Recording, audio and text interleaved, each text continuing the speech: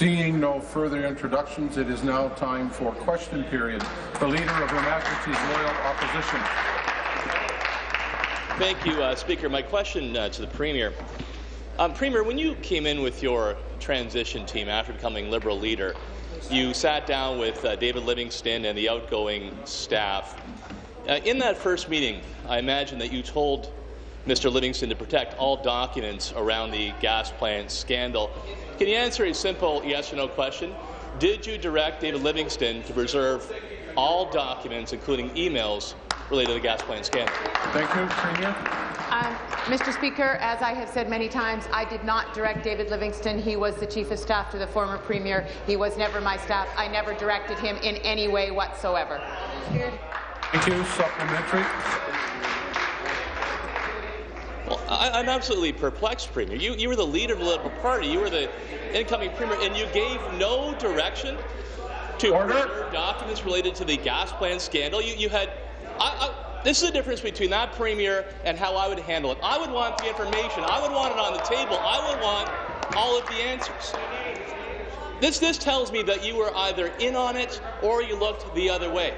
I don't know what other conclusion we could reach, Premier. So are you telling me today that you made no effort whatsoever to get to the bottom of the gas plant scandal? You did not give us one of your first directions to preserve all documents so that taxpayers could get answers on where all that money went and who benefited.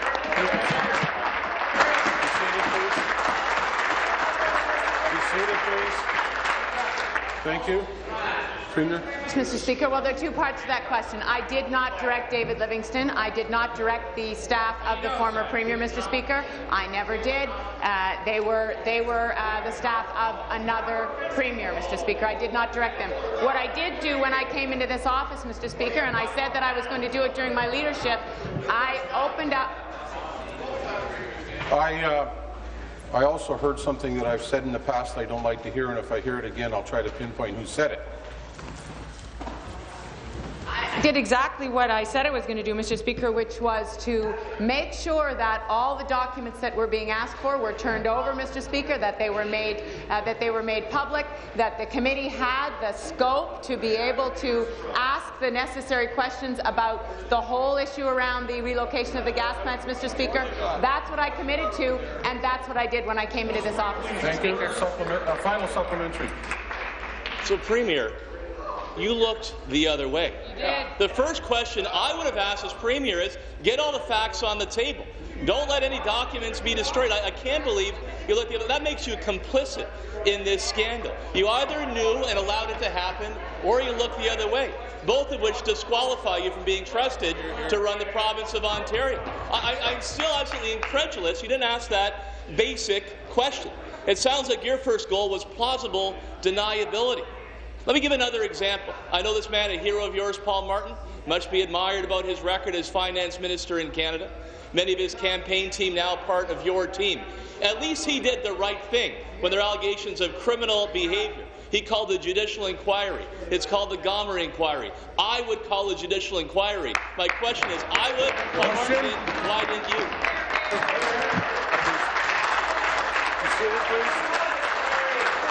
You seated, please. Thank you. Premier. Mr. Speaker, well, let me just be clear with the Leader of the Opposition.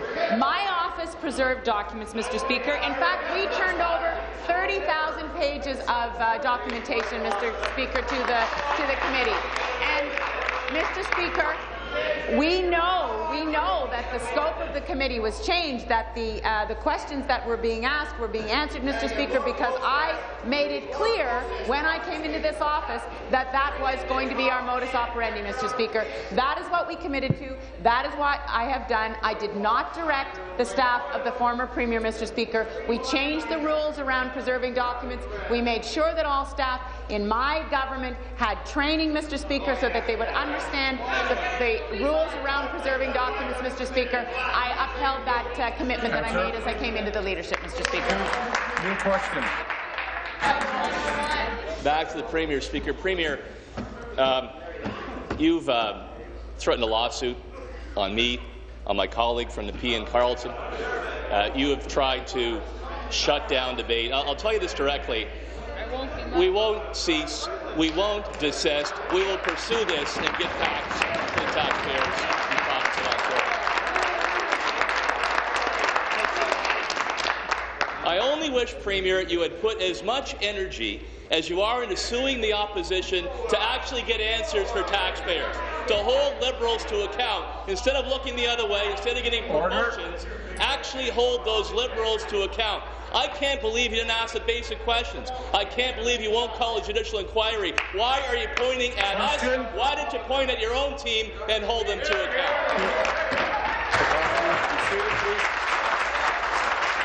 Be seated, please. Thank you. Premier. Mr. Speaker, again, during the transition from the former Premier's tenure until mine, I asked the AG, I asked the Auditor General, Mr. Speaker, to examine the cost of the relocation of the gas plants. Mr. Speaker, my staff worked with the staff of the Leader of the Opposition to make sure that we set up the committee, Mr. Speaker. That commitment that I made to open up the process was upheld. That's exactly what we did, Mr. Speaker.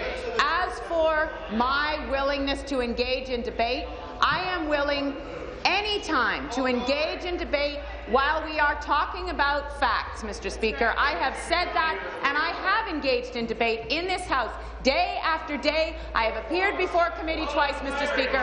I have said exactly what my role was and what I knew to be the truth, Mr. Speaker. I will have that debate any time. But when it comes to false allegations, Mr. Speaker, I will not debate false allegations. Be seated. Be seated, please.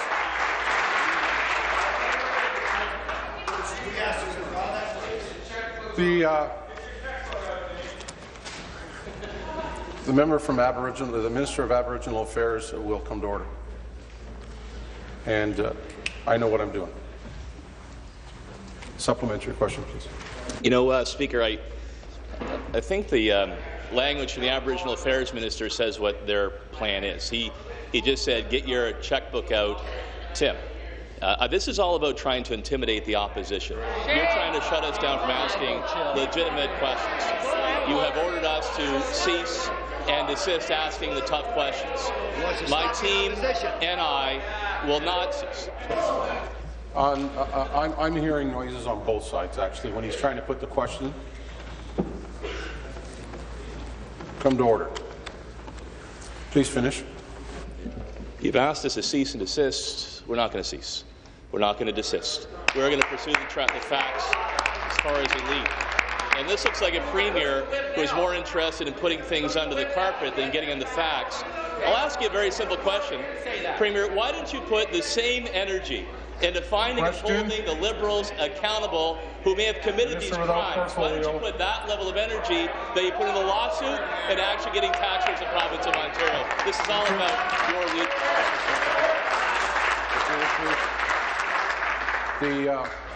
The Minister of Training, College and Universities will come to order. Mr. Speaker, well, I will just say to the Leader of the Opposition that all my energy goes into making sure that we make the right decisions for the people of Ontario. That's what my energy goes into, Mr. Speaker.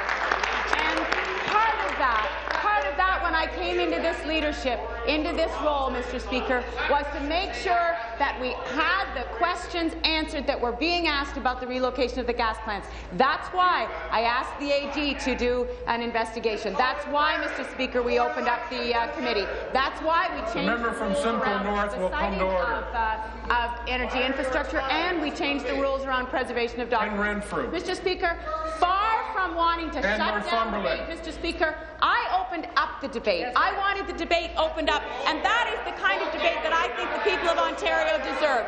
What the people of Ontario do not deserve, Mr. Speaker, is that we not deal with the facts. I believe that dealing with the facts is what must happen if we're going to have a healthy political debate in Ontario. Final supplementary. Well, Premier, with all due respect, threatening lawsuits is not about democratic debate. It's about shutting them down. That's what your plan is. Secondly, if you truly were interested in getting the facts, you would have made sure that documents were not destroyed. These are OPP, Anti-Rackets Division, Minister of Transportation, come to order. allegations that took place in the Premier's office. You were in charge at the time. And I know you're an intelligent woman. I know you're dedicated to your job. But respect our intelligence, too. We simply don't believe that Peter Feist could have gone in and destroyed documents on up to 24 computers, called himself Wendy Y, used a password, and you never knew. None of those 24 staffers called it to your attention, your Chief of Staff. I don't think there's a single person in the province of Ontario that believes that alibi. It's simply not credible. So, Premier, let me ask you this. Will you finally do the right thing? If you really want the facts, call a judicial inquiry, just like your hero, Paul Martin, did. Be seated, please. Be seated, please. Thank you. Premier. Let's hear what OPP Commissioner Chris Lewis said. He said, "I'm told by our investigators that the OPP is receiving good cooperation from senior government officials in this matter." There was full cooperation. That's February 27, 2014. The Auditor General in October 2013 said, "I did have the opportunity to meet with the Premier. It was good to hear that they are taking the report seriously and that they are taking some actions and changing the way things are going to be done in the future so that a situation like this does not evolve." That was October 8, 2013, Mr. Speaker. And Dr. Ann Kavukian, the Information and Privacy Commissioner. The Premier has been fully cooperative with me in my office. In fairness to Premier Wynne, she said, "You have my full cooperation, whatever you want from us." Mr. Speaker, we have done everything in our power to make sure that all of the information was available. We will continue to do that, Mr. Speaker, but I am going to insist every time that we debate factual information, Mr. Speaker. Question, the Leader of the Third Party. Thank you, Speaker. My question's for the Premier. The Premier claims she didn't learn about the widespread deletion of emails and wiping of computers until the OPP anti-rackets grant warrant was unsealed. When did her staff learn about the allegations, Speaker? Mr. Speaker, again, I am going to say exactly what I have said to the Leader of the Opposition and previously in this House. When I was in the leadership race, Mr. Speaker, I knew that there needed to be a change in terms of the way documentation was provided. I believed that there needed to be an opening up of the process. We did that, Mr. Speaker. We opened up the scope of the process of the committee. We've provided tens of thousands of documents, Mr. Speaker, to the committee. I have appeared before the committee twice, Mr. Speaker, and we continue to cooperate in every way possible. That is what I said I would do, and that is what I have done, Mr. Speaker. Supplementary. Speaker, the Premier suggests she knew nothing about allegations that computers were being wiped by senior Liberals, even though the OPP says 3 of her current staff were amongst those who had their computers accessed and wiped. Her Minister of Government Services says he didn't want to know anything about an investigation. He never once discussed it with his Chief of Staff, even though the OPP said her computer was one of the ones wiped. Is the Premier also asserting that no one on her staff was keeping tabs on a file that could see senior Liberals facing jail time? Thank you. Mr. Speaker, again, I will repeat, I knew coming into this office that there was a lot of work that we were going to need to do in order to make sure that the process around the relocation of the gas plants was opened up, that there were questions that were being asked Member that from not been Stormont, answered. come to and order. so I knew perfectly well that we were going to have to change the way we were working with the opposition and with the public, quite frankly, to make sure that all the information that was asked for was provided. I made that commitment, Mr. Speaker, so I knew from the moment that I began the leadership race, long before I was in the Premier's office, that we were going to have to make changes and we were going to have to open up the process. That's what we did, Mr. Speaker. That's why we're having this discussion. We have cooperated with the committee and the ongoing investigation, and we will continue to do that. Thank you. Final supplementary. Speaker, the Premier claims she was in the dark. The House Leader and Minister of Government Services claims he was in the dark. We're now being told that staff at every level not only didn't know what the OPP was investigating, they didn't know what their own internal investigations had found. And the Premier supposedly hasn't spoken to people she works with every single day about whether their computers were wiped. People stuck paying the bill, Speaker, for the gas plant scandal, the people who the Premier is supposed to be accountable to, might find this just a little bit hard to believe. What does the Premier have to say to them? Well, what I have to say Mr. Speaker, is that there is an independent police investigation ongoing, Mr. Speaker. It's entirely independent, and that's as it should be. The OPP investigators have been working with a federal Crown Attorney, which I know the leader of the third party knows that, and that's in order to make sure that it is an independent inquiry. So I will not interfere with that, Mr. Speaker. We are cooperating with both the requests from the committee and the investigation. That's what I said we would do, Mr. Speaker, and that is what we're doing. Speaker, my next question is for the Premier. The Minister of Government Services has produced a report, apparently, on their investigation into the 24 computers wiped in the Premier's office. Will the Premier release that report today, Speaker? Minister of Government Services. Minister of Government Services. Mr. Speaker, I believe what the honourable member is referring to is notice that is given in the document that was released by the courts some 2 weeks ago, Mr. Speaker, where it talks about the OPP working with a branch of the Ministry of Government Services to help undertake their investigation. As I've said in this House, as is appropriate for a minister, I was not aware of the details of what went on. I told my Deputy Minister I didn't want to know about the details of any police investigation, and Mr. Speaker, I am still of the view that a police investigation should stay with the Ontario Provincial Police, and I will in no way interfere with that investigation, Mr. Speaker. And, Mr. Speaker, I would remind the member that when the OPP appeared in front of the committee, they talked about political interference could actually jeopardize this investigation. Supplementary. The Premier insists that this government is committed to transparency and openness. Why won't she make a government report, one that the people of Ontario paid for, available to the public? Minister. Speaker, there we have it. The leader of the New Democratic Party now believes that governments should interfere in the work of the Ontario Provincial Police. Mr. Speaker, I'm not sure how they do things over there, but on this side of the legislature, when the Ontario Provincial Police is involved, we respect its independence, Mr. Speaker, and we get out of the way of their investigation. We don't interfere with their investigation. Mr. Speaker, what she is suggesting is incredible, that a leader of this party would ask the government to interfere in such an investigation. Thank you. Final supplementary. Speaker, the Premier keeps insisting that she's doing things differently, but all people see are reports being kept under wraps, senior Liberals fleeing the province, and a Premier who claims she sees nothing, heard nothing, and has done nothing. Does she really think that that's good enough for the people of this province, Speaker? Thank you. Minister. Speaker, let's deal with facts. The member is making reference to a document which I am only aware of due to the court document that was released some 2 weeks ago. Mr. Speaker, I have no information about this report. I shouldn't have any information about this report because it was done as part of an investigation by the Ontario Provincial Police. Again, Mr. Speaker, I cannot believe that a leader of a political party would be standing up here and counselling the government to interfere in a police investigation, Mr. Speaker. It is quite frankly beneath her, Mr. Speaker. We respect the independence of the OPP, and we will continue to cooperate with them, Mr. Speaker, but in no way interfere in their very important work. Thank you. New question. The member from the P and Carleton.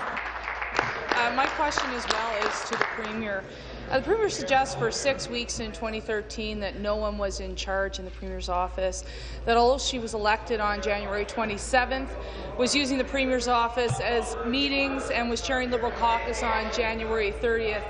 She still says she wasn't in charge. The OPP says that the transition happened immediately, yet the Premier disagrees.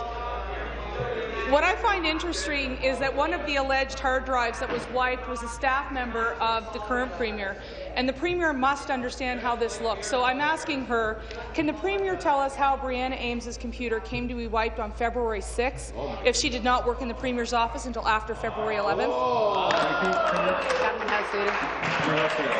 Mr. Speaker, again, I would suggest that the honourable member do two things. First of all, review the court document, which gives us a glimpse into an OPP investigation, and it talks about one person who is right now the subject of these allegations unproven, and that is the former Chief of Staff to the former Premier for activities that happened under his watch. The second thing I would ask, Mr. Speaker, is she start dealing with the facts, Mr. Speaker, and apologize for all that she said. She has experience with this before, Mr. Speaker. Her involvement with Blue Draft, she knows that when a legal battle goes wrong, she sometimes has to apologize, Mr. Speaker, and maybe she should consider it right now. Thank you. Supplementary.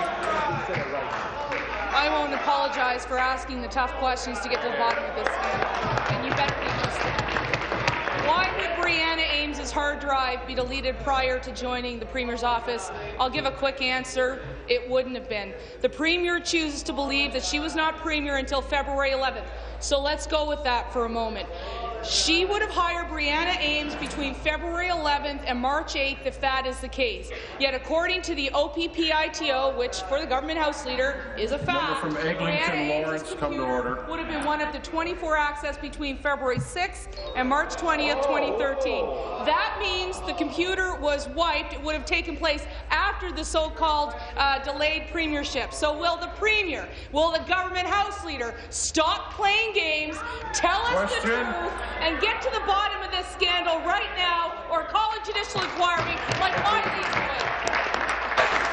would? You seated, please. Thank you. Government House Leader. Mr. Speaker, again, it is clear the OPP are interested in one individual, the former Chief of Staff, the former Premier, for events that happened under his watch. But just to remind the member, let me quote the operators of www.bluedraft.com. The member for Nepean Carleton, Ms. Lisa MacLeod, and Chris Froggatt would like to sincerely apologize to Maureen Murphy-Macon and Rick Morgan for wrongfully implicating them in an erroneous story in January 2004. We are sorry for the negative perception that may have been created since then and how it may have harmed the solid reputation and high integrity of both Ms. Murphy-Macon and Mr. Morgan. We admit that our sources were not reliable and proper accuracy and verification procedures were not followed prudently in publishing this story. Mr. Speaker, she's done it once. It's time for her to do it again. Thank you. New question, the member from Granville Gore Malton. Thank you very much, Mr. Speaker. My question is to the Premier. Ontarians deserve answers about the $1.1 billion scandal, and they deserve answers about the Liberals' subsequent email deletion and data destruction. Now, Liberal insiders, who the OPP say are behind the mass email deletions and computer wiping in the Premier's office, are playing games with the committee. Peter Feiss insists he can't come to Toronto, and he won't be available for a whole month and weeks after the dates being thrown around for a budget. We think he has important information, and we want him here as soon as possible.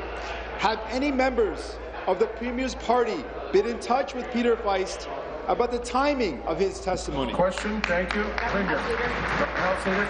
Mr. Speaker, it is up to the committee to determine which witnesses to call. It's up to the committee clerk, of course, to deal with those witnesses and try to schedule them. There is, Mr. Speaker, as you are aware, procedures in place if committees cannot obtain a witness's testimony, Mr. Speaker. This is all work for the committee. But I've got to tell you, Mr. Speaker, since we're on the topic of the committee, how disappointed we are that we tried once again, Mr. Speaker, I believe it's the 14th time, I'm not making that figure up, to ask the PC witnesses to come before the committee on Thursday, Mr. Speaker, so they could talk about what I would have thought would have been. The member from Nipissing will withdraw. Thank you. Carry on. They can answer such questions as when they, in the last campaign, promised that if they were elected, they'd cancel the gas plants, whether they asked about costing, about the policy analysis that was done, about the interaction that they had with the Leader of the Opposition and others, Mr. Speaker. Answer. 14 times, Mr. Speaker, and yet they refused to come. It's very frustrating on this side of the House, but again, Mr. Speaker, it's up to the committee. Thank you. Supplementary. Thank you very much, Mr. Speaker. Mr. Speaker, Laura Miller, a former Deputy Chief of Staff in the Premier's office, has timed her visit to the committee to fall on a possible budget date announcement. And just like the cynical timing of the tanning bed legislation, which we learned from internal Liberal staff emails, which was made public last summer, the Liberals thought would make, quote, a fabulous headline in Saturday's papers, just to distract from scandal, this seems like another attempt to change the channel. The timing again looks convenient for the Liberals. Did Ontario Liberals help Ms. Miller pick her date? House Leader. Mr. Speaker, it is a case where they can't take yes for an answer. The committee has asked for certain people to come forward, and he mentions one witness who has made herself available, and I understand, obviously from media reports, she is in British Columbia, and she's coming forward and testifying before the committee, and I think we should allow the committee to handle that work and handle that testimony. But again, Mr. Speaker, if the member is frustrated, we are frustrated. As I say, we have tried 14 times. I'll give you one example, Mr. Speaker. The candidate for the PCs in the last election, a gentleman by the name of Zoran Churchin, he's actually been renominated and will be running again. We've called him 14 times, Mr. Speaker. We want to know who approved the robocall scripts, the flyers and campaign announcements promising to cancel the plan. We want to know about their costing during their campaign promises. I believe he was present when the Leader of the Opposition made his famous YouTube. We want to know more about that. New question, the member from Ottawa South. Mr. Speaker, my question is for the Minister of Government Services. Minister, when Premier Wynne announced the Open Government Initiative last October, she made a commitment to make Ontario the most open and transparent government in the country. Our goal is to change the way citizens think about and interact with their government, and ultimately to rethink government so that it works better for the people of Ontario. An integral part of our open government plan is open data. Like governments around the world, Ontario generates and collects huge amounts of data, facts and statistics. Mr. Speaker, a key open government commitment is to make the data we collect available to the public in machine-readable formats. Minister, can you tell my constituents what is being done to make data more open in Ontario? Thank you. Minister of Government Services. Thank you very much, Mr. Speaker, and I want to thank the member not only for the question, but for the important work that he's done in terms of open government. Mr. Speaker, making government data open by default, that is, the collections of statistics and other data that governments collect, is an important part of our open government plan. We launched our open data catalog in 2012, which contains 178 sets of data available for the public to access online. In consultation with every ministry across the government, we've developed a master list of over 1,000 potential open data sets that could be posted online in our catalog. Yesterday, we announced that instead of the government deciding which data sets to undergo the process of making them machine-readable, etc., and release them, we will ask the people of Ontario to tell us their open data priorities by using an online voting tool, Mr. Speaker, what the kids call crowdsourcing. Thank you. Supplementary. Thank you, Mr. Speaker. Thank you, Minister. Thank you for taking the opportunity to engage the public in open government and to find out what's important to them. Mr. Speaker, Ontario has taken an exciting step on the road toward open data. As the first government in Canada to develop an organization-wide data inventory like this for public voting. As data topics like traffic, student achievement, and healthcare wait times become accessible, citizens and businesses with innovative ideas will find solutions to help people in their everyday lives and encourage economic growth throughout the province. Mr. Speaker, Minister, can you tell us more about this open data inventory and how it will work? And what about safeguards for things like privacy and confidentiality? Thank you. Minister. Well, thank you, Mr. Speaker. Preparing and posting data sets is a complex process. Obviously, we must assess data to protect privacy, security, and confidentiality. We must prepare it in an open, machine-readable format and review data to ensure accuracy and accessibility. This process can take between several weeks or even up to a year, depending on the volume and complexity of the data. That's why we want the public to help us focus our efforts so we can prepare the most sought-after data for priority posting. As far as privacy protection goes, as you know, Mr. Speaker, we take that very seriously. Ontario will release data in a responsible way that protects the privacy of its citizens. The inventory does not include data containing personal or confidential information. Legal, copyright, and security restrictions are protected, and public safety is prioritized above all. Thank you. New question, the member from Nipissing. Thank you, and good morning, Speaker. My question is for the Premier. Yesterday, you announced yet another transit plan, but you still refuse to tell Ontarians how you'll pay for it. Well, your Minister of Transportation let the cat out of the bag. He said the money will come from... Order. Your Minister of Transportation said the money will come from, quote, everything from health care to education. Really, Premier? That's your idea? Is that in addition to raising taxes on businesses and income earners over $75,000? Premier, it's clear you have no plan. As with everything else that you announce, you can't explain how you're going to pay for it. Premier, don't Ontarians deserve better than that?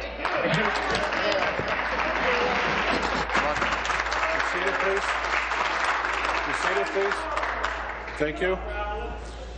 Thank you very much, Mr. Speaker. Well, I know that the Minister of Transportation is going to want to speak to the supplementary, but I just want to say how thrilled I am that we are able to bring a plan. We will bring the plan forward in our budget, Mr. Speaker, to invest $29 billion in transportation infrastructure, including transit, over the next 10 years, Mr. Speaker. $15 billion in the Greater Toronto-Hamilton area and $14 billion outside of Toronto, Mr. Speaker. So we are very clear where the money is going to come from, Mr. Speaker. We're very clear that there will be some repurposing of the gas tax and HST, Mr. Speaker. We have said clearly that we want to get the most out of our assets, Mr. Speaker, and we have said that there will be new revenue tools in the budget. We will bring that plan forward, Mr. Speaker, and I hope that the Leader of the Opposition and his colleagues will support that transit plan, Mr. Speaker.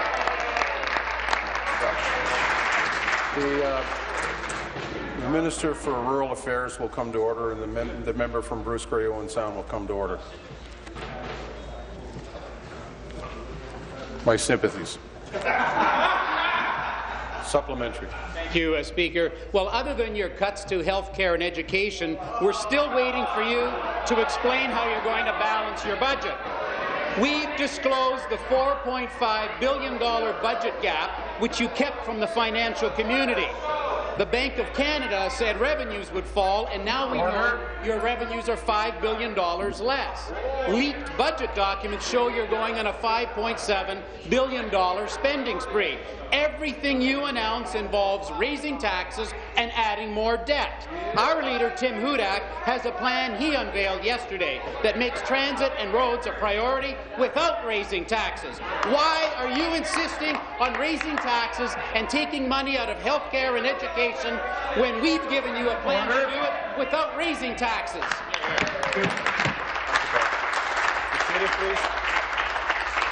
Thank you.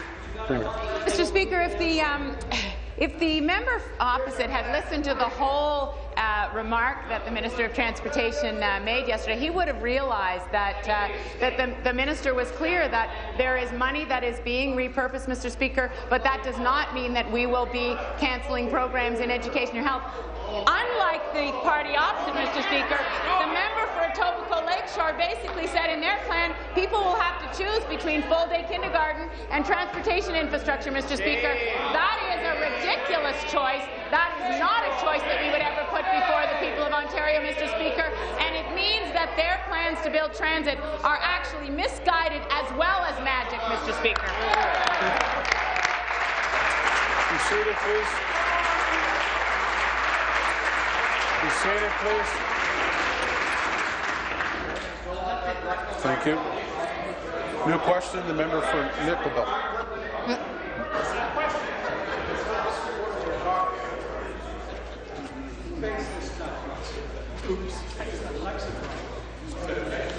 Member from Nickel Belt. Thank you, Mr. Speaker. For the Minister of Health and Long-Term Care. Speaker, this morning, in the paper for all to see, is an expose commenting the growing trend of prescribing antipsychotic drugs to long-term care residents. In some long-term care homes, over half of the residents are on these drugs that are often dangerous drugs. The consequences of excessive prescribing of off-label use of antipsychotic drugs can and has been deadly. Can the minister explain why she has allowed this problem to balloon into crisis levels? Thank you, Minister of Health and Long-Term Care. Well, thank you, Speaker, and thank you to the member opposite for the question. There is no question that the care and safety of residents in long-term care homes is of paramount importance. And I must underline that doctors must prescribe medications appropriately and only as necessary. However, there is recognition across the long-term care sector and within government that residents with challenging behaviours should receive non-pharmacological care whenever possible. And, Speaker, that's why we are investing in Behavioural Supports Ontario. Behavioural Supports Ontario is really showing enormous potential in the training. It encourages non-pharmaceutical interventions to address aggressive behaviour. We've hired 600 full-time staff through BSO. They're working with residents and providing real results in long-term care homes, Speaker. I'll speak more in the supplementary. Supplementary. Thank you, Speaker. Well, for years, long-term care homes have alerted this government of this growing problem of coping with the growing numbers of seniors that suffer from dementia.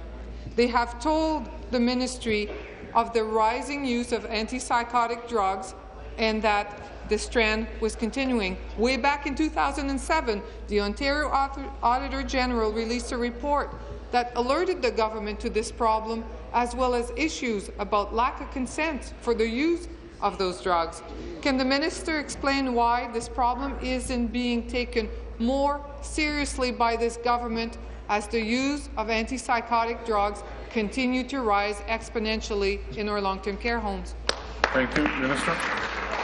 Speaker, if a drug is needed, needs to be prescribed to a patient under the Long-Term Care Homes Act, a drug cannot be given to a resident unless it has been prescribed by those who are allowed to do so under the Regulated Health Professionals Act.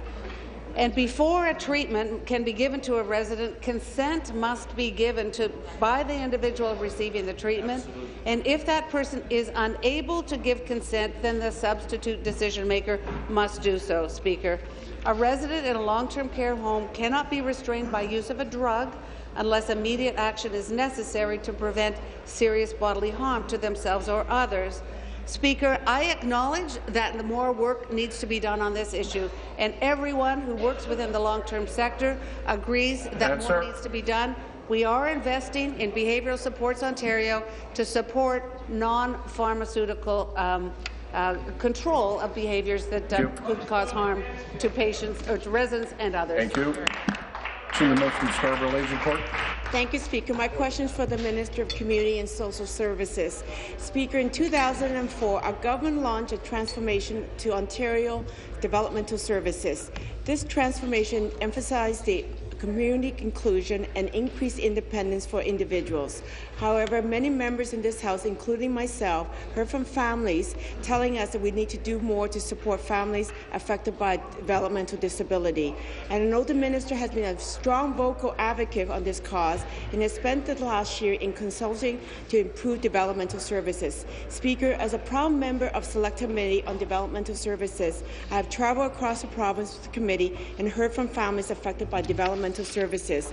We heard from parents who urgently need respite care or residential support for their adult children as they grow older. Last Friday, Minister, you have made an exciting announcement. Speaker, through you to the Minister, can he please share with the House what the proposed plan for developmental services? Sure, Social and Community Services. Well, Speaker, I'd be delighted to do so, and I just want to thank the member from Scarborough Agincourt for both her question and her own fierce advocacy on this front. Speaker, the member is absolutely correct about what we have heard from families across the province. That's why I was proud to recently announce a bold plan. I'm delighted to share with the House this morning that our government plans to invest some $810 million over the next 3 years in support of developmental services. In total, the proposed new investment would represent the largest single infusion of support to the developmental services sector ever. This is the next step, Mr. Premier, in our plan. It's about giving people with developmental challenges the tools they need to be full citizens in our society.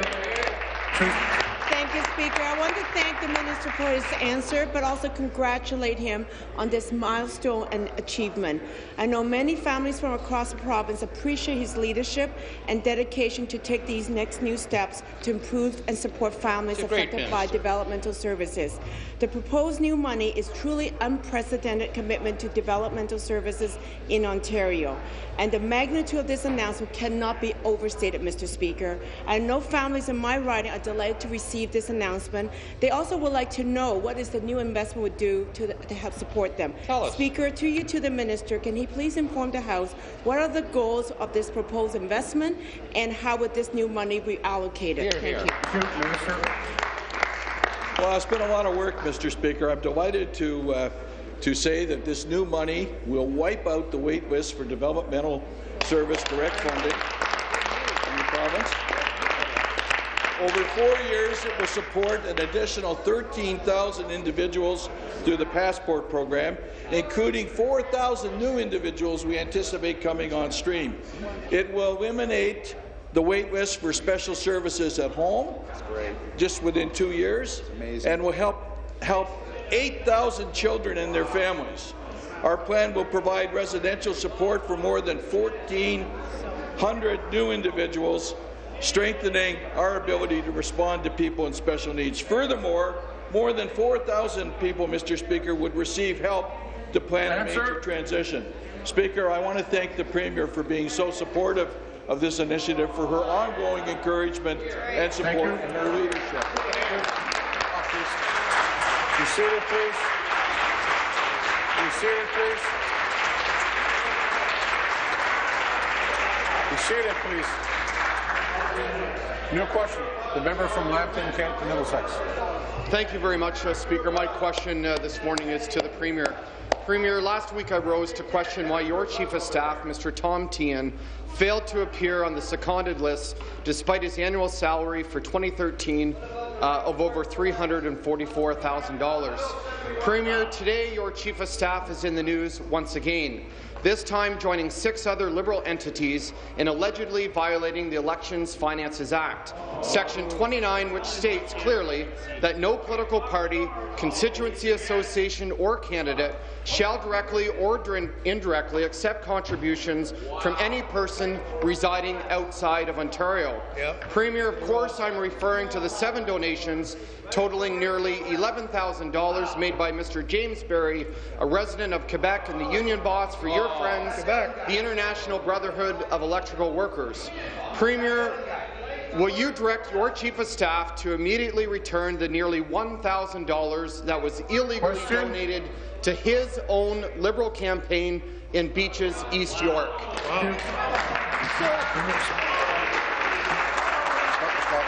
Be seated, please. Be seated, please. Thank you, Premier. Much, Mr. Speaker, and I know that the Minister of Training, Colleges and Universities has something to add to this, but I just want to make sure that the rules around political donations are really important, Mr. Speaker. They're a very important part of our democratic process.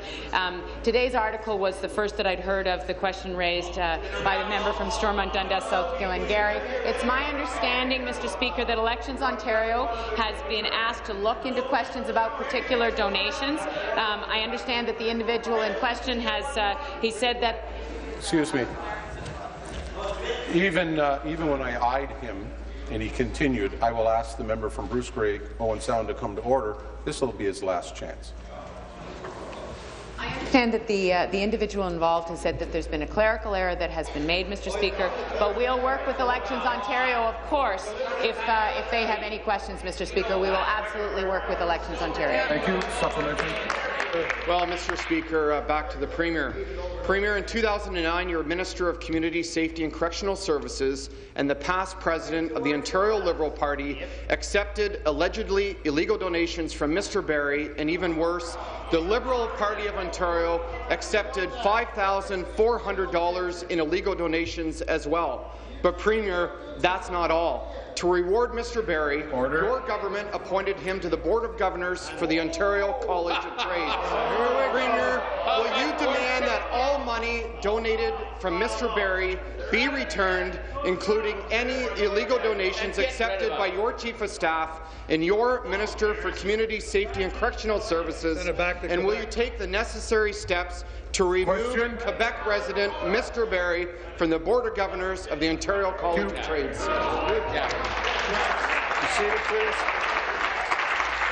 Be seated, please. Thank you, Premier. Minister of Training, Colleges and Universities. The incorrect information in the member's question is just unbelievable. I mean, Mr. Speaker, these guys will stoop.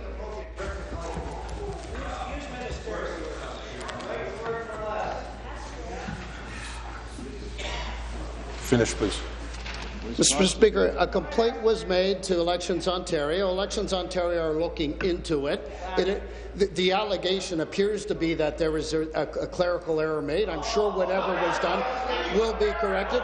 But, Mr. Speaker, here we go again. We have James Barry, who's the president of the IBEW. He represents 14,000 electrical workers across this province. When you smear that gentleman's reputation, Mr. Speaker, you smear the reputation. The member from Simcoe North is warned.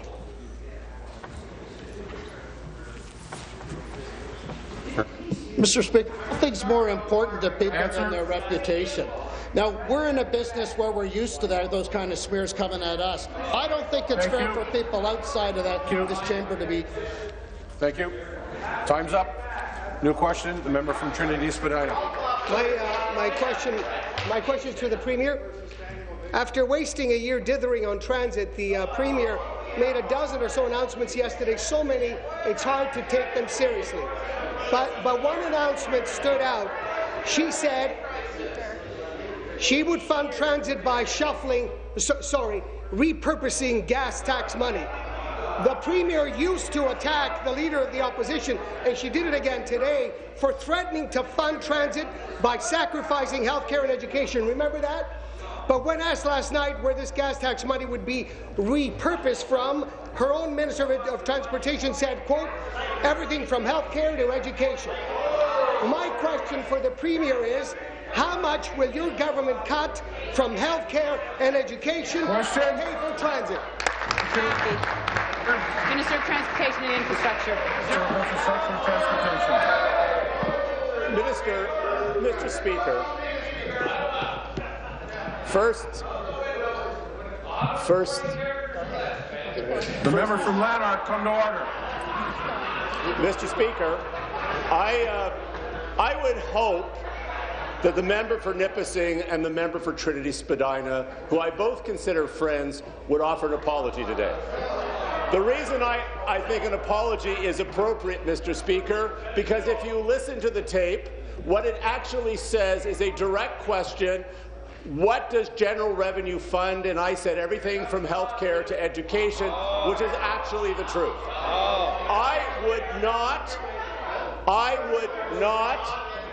to either friend, including my friend from Nipissing, who I consider a friend, I'm looking in the eye right now, who tells me he doesn't like that kind of politic, is now proffering that kind of politic. And if you want... Thank you. Supplementary. So first the government floated a scheme to privatize and toll our highways. Then they talked about raising the HST and gas taxes.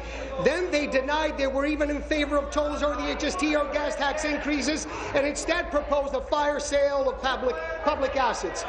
And now the latest plan of the week is to pay for transit by reallocate.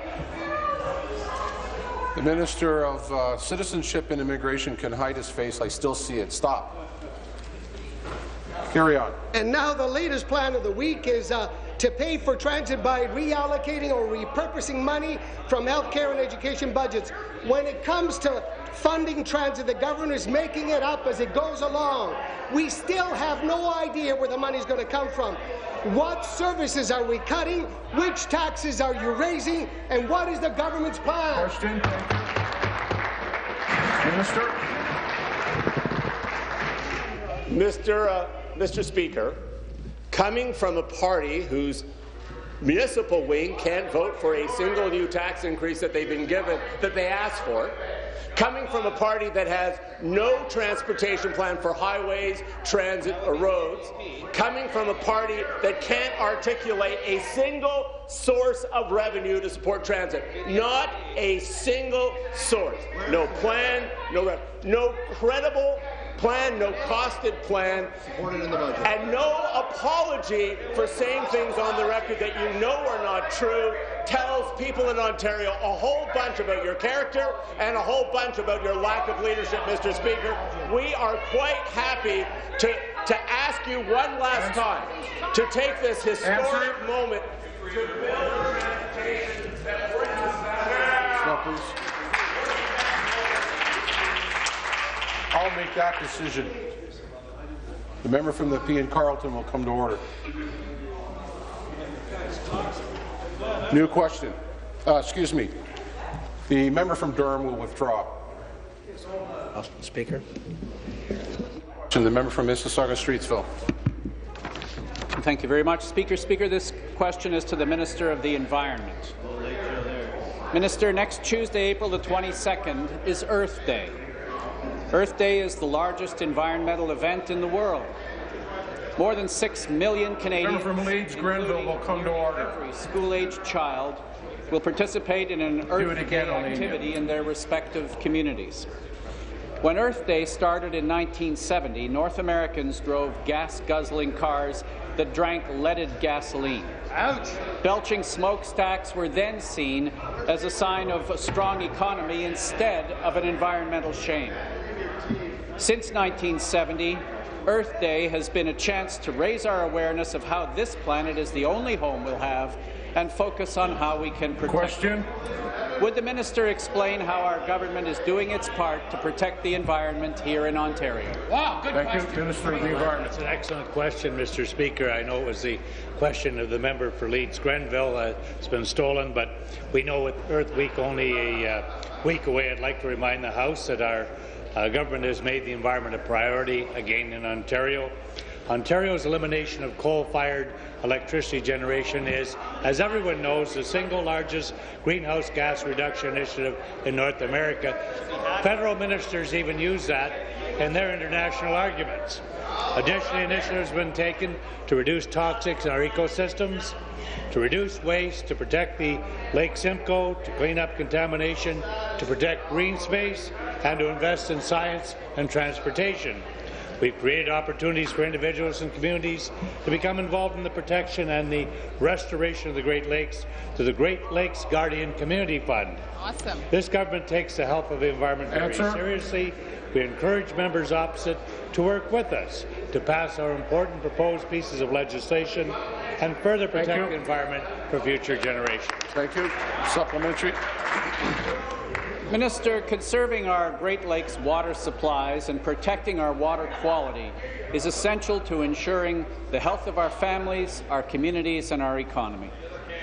It's essential that Ontario provide communities with the tools to ensure that the Great Lakes will continue to supply our drinking water, power our towns and cities, irrigate our farms, enable sport fishing, provide recreation and relaxation on the water for Ontario families and visitors. The Great Lakes Guardian Community Fund provides many ways to help preserve and protect the Great Lakes. Would the minister please share some ways in which this is done? Thank you, Minister. Mr. Speaker, for all members of the House, the Great Lakes Guardian Community Fund is designed to support local community actions to protect and restore wetlands, beaches, shorelines, and coastal areas by offering modest grants for nonprofit groups for cleanup projects. Since we launched this program 2 years ago, we have awarded more than $3 million to 156 groups to make improvements in their corner of the Great Lakes. Here are a few examples: improving habitat for native fish and plant, more than 2,000 native trees and shrubs with the help of more than 80 community volunteers in the Ajax Pickering area. In Burlington, I was pleased to work with 100 volunteers to improve the coastal environment of Lake Ontario's Beachway Park by planting native grasses, shrubs and trees, removing invasive species, and picking up litter. Additionally, community cleanup events took place in Manitoulin Island. The deadline for nonprofit groups to seek funding for the projects is upcoming. It's May 9th. I encourage all communities to seek this funding and to help clean up their portion of the Great Lakes. New question. The member from Barrie. Thank you, Speaker. Speaker, my question is to the Minister for Community and Social Services. Speaker, Friday, the BLT, the Budget League team, and the Minister announced an $810 million over 3 years to alleviate some wait lists for developmental services. Clap for yourselves. Ontario invests $1.7 billion in developmental services, a 63% increase since 2003. Clap again. But here's what you're applauding for. You're applauding for a decade of investment that still hasn't improved your ministry's performance. Under Liberal reign, reliance on OW and ODSP has grown by 50 and 40%. The problems are so pervasive, especially for people with disabilities, a committee was struck to help the minister do his job. Minister, why does your party think spending more money is the only solution when it hasn't worked for you in 10 years? Spend. For Social and Community Services. Well, Mr. Speaker, I'm amazed. I'm almost speechless with the question. Coming from a party that, when in office, tried to balance their budget on the backs of the poor by cutting 23% from social assistance and developmental services. Horrible. Who didn't increase the minimum wage. Who didn't increase OW or ODSP once in their tenure, who voted against every initiative this government's taken since we came to office. We don't have anything at all to learn from you over there, sir, I say. Be seated, please. Be seated, please. Thank you. Thank you, Speaker. Speaker, the minister's got to do much better than go back in time. Minister, the truth is ComSoc is a neglected portfolio. The quintessentially Liberal cop-out to the Developmental Select Committee is to throw more money at services to avoid doing the hard work to actually improve them. The quintessentially Liberal response to the 2012 Lankin Shake report, just like Drummond, was pretending that it didn't even happen. Minister, the most vulnerable people in our province won't be bought and they won't be ignored. When will you respond to the Lankin Shake recommendations and undertake to actually improve service delivery for people with developmental disabilities for real? Must be an election time. Be seated, please. Be seated, please. Minister. Mr. Speaker, that's all we've been doing since the Shake-Lankin report came out. And speaking of stakeholders, we've circled back with over 280 groups to get their feedback. And I want to tell you, you know, the people that the member opposite's talking about being so unhappy, that was reflected on Friday with the 600-plus emails and tweets that we received, and the fact that it was trending nationally right across this country as being the single most important investment in the developmental services sector since we came to office in 2003. I'm proud of that. Time doesn't stand still. The answer isn't all money. The answer is investing in ensuring that people with unique challenges have all the opportunities to fully participate in our society that so many of us take for granted. We're going to make sure that happens. The clock, please. Be seated, please. Be seated, please. Thank you. New question, the member from Welland. Thank you, Speaker. My question is to the Minister of Health and Long-Term Care. Speaker, the Brantford Expositor recently published a series of articles on the Ministry of Health inspections at long-term care facilities in the Brantford area. What the newspaper found and reported is very disturbing. The Expositor has learned that long-term care facilities in the Brantford area have not had a full inspection for almost 5 years, in spite of the government's promises that all homes will get this level of oversight. Does the minister think this failure is acceptable? Minister, well, thank you, Speaker. And I have committed that all homes will have received a rigorous inspection by the end of this calendar year. We have hired, I believe, an additional 90 inspectors who have been trained and are doing that work now. I stand by my earlier commitment that every long-term care home in this province will have had that rigorous quality inspection by the end of this calendar year and annually thereafter. Thank you. Supplementary. Speaker, here's what the expositor reported on the ministry's website. The revamped ministry website, which aims to ensure transparency and protect residents, is so difficult to navigate and evaluate that most people find it impossible to get a true picture of problem homes. There's no direct way to compare one home to another, nor to compare a home to the provincial average. The ministry is not providing people with a clear report about the condition of long-term care homes and whether or not they are meeting the legislative requirements. Minister, do you think the seniors in Brantford deserve better? Minister. Well, thank you, Speaker. Well, what I can reiterate, Speaker, is that we are committed to improved inspections, more rigorous inspections, results posted online, Speaker. In 2003, there were 59 inspectors working in the province of Ontario.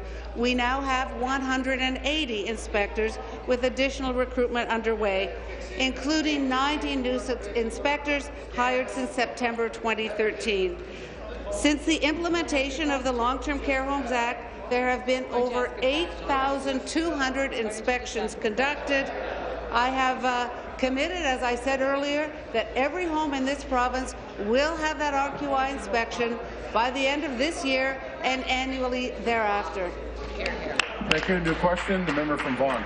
Thank you very much, Speaker. Speaker, today my question is for the Minister responsible for seniors. Minister, you recently visited my wonderful riding of Vaughan with the Premier to attend a seniors roundtable. We hosted more than 600 seniors at this particular event, Speaker, who came from over 100 different seniors groups. And I want to take a quick moment to pay tribute to both Mario Ferry, Tony Porretta, and the rest of the organizing subcommittee that worked so hard to pull this together. This particular roundtable, Speaker, provided the seniors from my community with the opportunity to hear presentations that discussed a variety of topics that are important to them and to their families. Speaker, I'm still receiving phone calls from constituents praising this event and telling me they can't wait for another seniors healthy seniors roundtable to take place in Vaughan. At this event, the Minister discussed the issue of social isolation felt by many seniors across the province. Speaker, can the Minister please elaborate on some of the ways in which our government is addressing this important question? Minister responsible for seniors. Thank you very much, Speaker. Indeed, it was a very impressive sight to see some 600 more seniors, and I have to say congratulations to the member from Vaughan because he did work very hard in bringing the seniors over there. Seniors, what was more impressive, it's that the seniors, they came very well engaged, and they were ready with their many questions, from pensions to realty taxes. And I have to say, Speaker, in answering the question of the member, that the Ontario Action Plan for Seniors, it's the framework within which we have a number of other plans which serve our seniors. And the last one, Speaker, it's the wonderful, and I'm so elated to say that I've been receiving extremely well by our seniors organizations, and it is the Seniors Community Grant Program, Speaker. It's so successful that we are considering. Supplementary. Thank you very much, Mr. Speaker. I want to thank the Minister not only for his response and not only for being in Vaughan a couple of Fridays ago for this round table, but I want to thank the Minister for his exemplary work on behalf of seniors right across the province of Ontario. Minister, during your remarks at the particular roundtable event, you provided attendees with an update regarding the implementation and the protections offered under the Retirement Homes Act. For the first time in Ontario, Speaker, seniors living in retirement homes have strong protections under this Act. Speaker, can the Minister please inform the House on the status of the Risk Officer and Complaints Review Officer? These are two very important accountability and transparency provisions in the Act that help to further our residents' protections. Thank you, Minister. Indeed, Speaker. It is comforting to know, Speaker, that the Retirement Home Act offers our seniors in retirement homes very strong protection under our provincial law. With the beginning of the year, we moved into Phase 5 of the Retirement Home Act, Speaker. We have now in place the Risk Officer assessing the effectiveness of the Retirement Home Regulatory Authority, including care and safety standards and residents' rights. The risk officer and the complaint review officer, Speaker, prepare public reports, statement, and residents have now access to complaints resolution process as well.